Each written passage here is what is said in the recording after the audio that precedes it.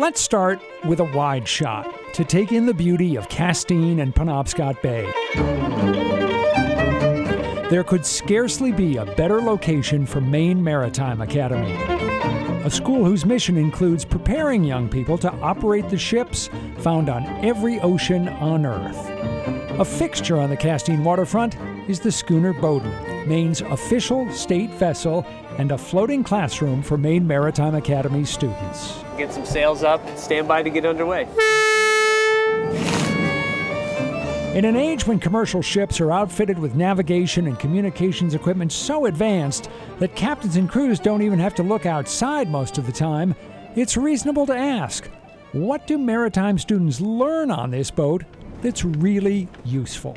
100-year-old vessel takes a lot of work, so they're learning the skills to maintain a vessel. They're learning the importance of caring for your vessel. They're learning the attention to detail that it takes to keep this vessel looking great even after 100 years. So Bailey, leave that one in place. That one we'll leave until the very last. We'll just take these two. Chief Mate Sarah Martin says the learning here is deep because this is a classroom like no other. A whole world, 88 feet long and 20 feet wide. We have all of our food, we have all of our fuel, we have all of our water, we have all the resources that we need.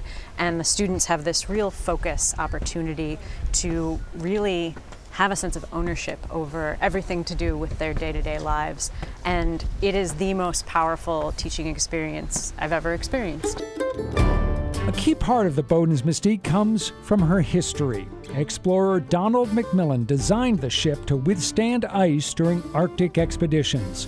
Built in East Boothbay, she sailed more than 300,000 miles on 26 research voyages to the north. For 100 years, her current captain says, the Bowdoin has been blessed with good fortune. Oh yeah, we call it McMillan luck, because McMillan had the best luck.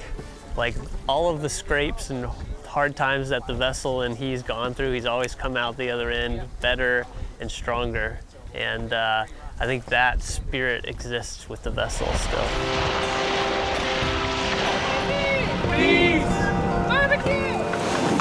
There are lots of old boats out on the water doing things. You just pull it, it'll come loose. There are very few old boats doing the same thing they were doing 100 years ago. This boat goes out with students in the same way that Donald McMillan went out with young people who were looking to explore the world and learn new things about what was beyond the far horizon. Sailing on the Bowdoin offers a classical maritime education, seamanship, boat handling, celestial navigation, and more. Student Finn Jordan approves. This is the lowest tech you could be, so these are all the basics.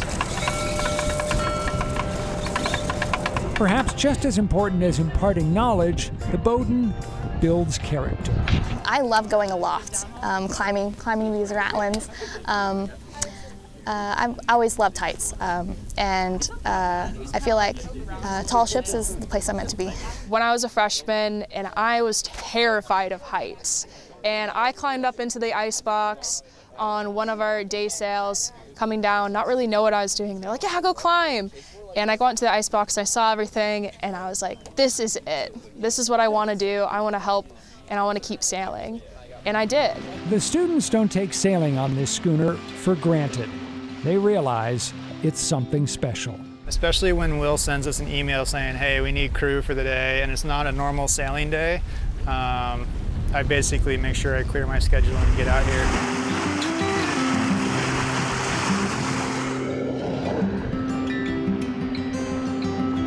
The ship goes out regularly, and when in Maine waters at least, her reputation precedes her.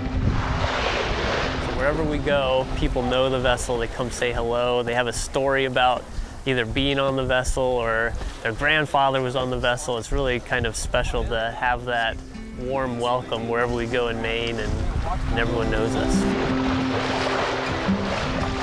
When the sails are taut and the light is golden and the Bowdoin is running before the wind, it sometimes seems as if nothing has changed on this vessel in the last 100 years, and that nothing could be improved upon.